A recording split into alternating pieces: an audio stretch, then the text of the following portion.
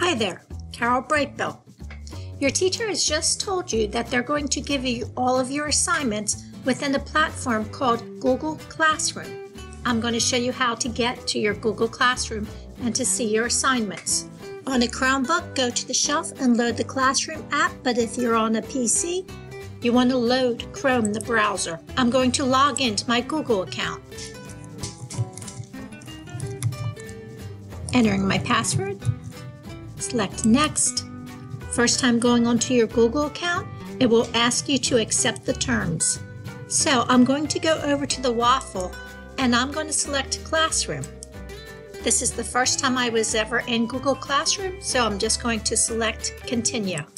Am I a student or am I a teacher? Yes, I'm a student. My teacher has invited me to this class, so I just select Join and will automatically take me into the class, where it will give you an overview. If you want to create a post, when you go to classwork, this is where you will see any assignments that will list down from your teacher. When you look to the left, there's 3 lines. When you select the 3 lines, any classes that you are invited to or members of will list down.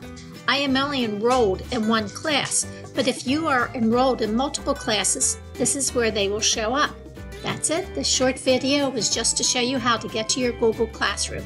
Hope you enjoyed this video. Have a great day.